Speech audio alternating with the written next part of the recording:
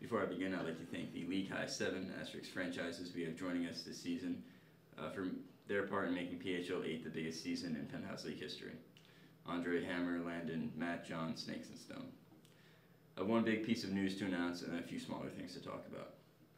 Unfortunately, the big news is that the lower body injury sustained by Las Vegas Jokers starter Stone Pinchuk has been reevaluated and downgrading him to a several-week recovery time that will force him to drop out of PHL 8.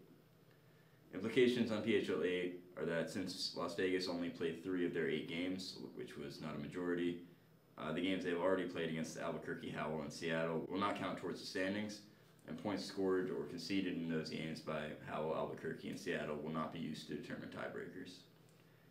Las Vegas will also not be charged with forfeits for the 5 remaining games on their schedule.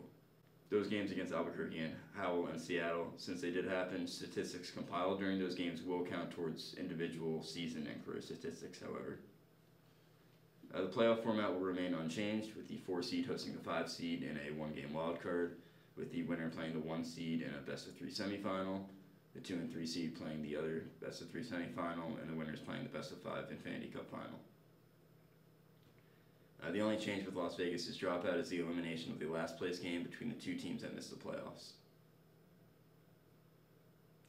Stone Pinchuk is looking to remain an active member of the PHL and has informed the league that he is actively seeking a role as head coach of a current team. Pinchuk is fielding offers with an announcement likely to come prior to Sunday's games. Moving forward with the other points of discussion regarding the state of the PHL. PHL 8, the current season, will be the last season played in the current format. What I mean by that is it will be the last season with a long 20-25 game regular season, followed by about 10 playoff games, maybe an all-star game. This is due to the impending graduation and therefore relocation of several active players.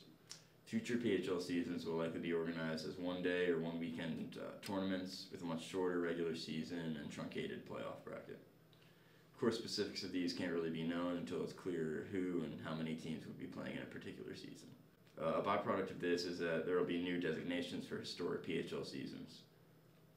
As of right now, PHL 1 is considered the dead ball era, with PHL 2 to the present being considered the modern era. PHL 8 will be the last season of the modern era. In addition, the term classic era will now be used to refer to the dead ball era and modern era in aggregate, in other words, PHL 1 to PHL 8. The name for the future era of PHL, beginning with PHL 9, has not yet been decided, but a couple options are being discussed behind the scenes. On another note, the league hopes to have exhibition games in the future as a medium where we can toy with the game in a way that isn't really possible during administered seasons. These may be games between retired players, other PHL staff, or anything else we can think